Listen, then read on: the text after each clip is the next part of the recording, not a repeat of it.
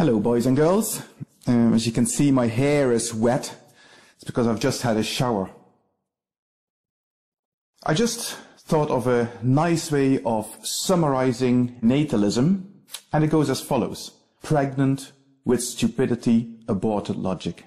Why do people go to work every morning? Why do people sit in front of a computer? Why do we do anything? What's our motivation for anything?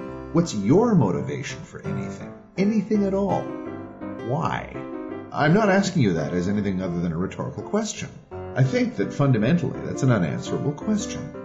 I don't think that any of us can be sure of any of our own motives, what we seek to accomplish by doing anything.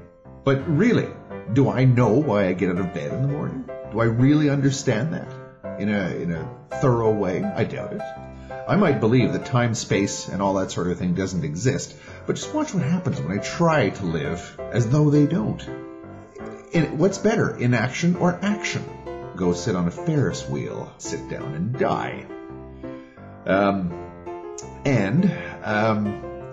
As far as having kids goes, that's another thing that may actually be easier to do than not to do for a lot of us, for everybody, or for most people for that matter, simply because it's easier to have kids than to not have kids, in the same way as that it's easier to play solitaire than not to play solitaire. Just sit there and do nothing and watch what happens. Why would an antinatalist attempt to do anything? Stop having kids. There's nothing else to do after that.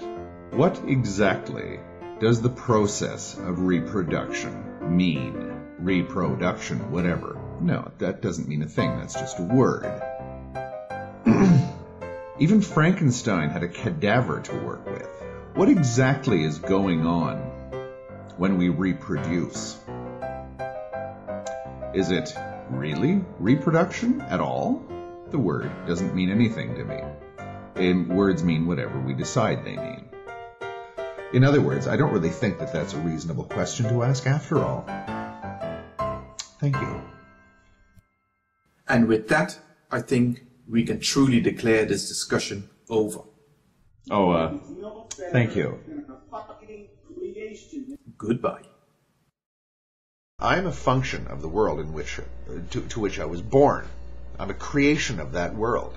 I think that I attempted at one point to figure out some way to avoid accepting the world.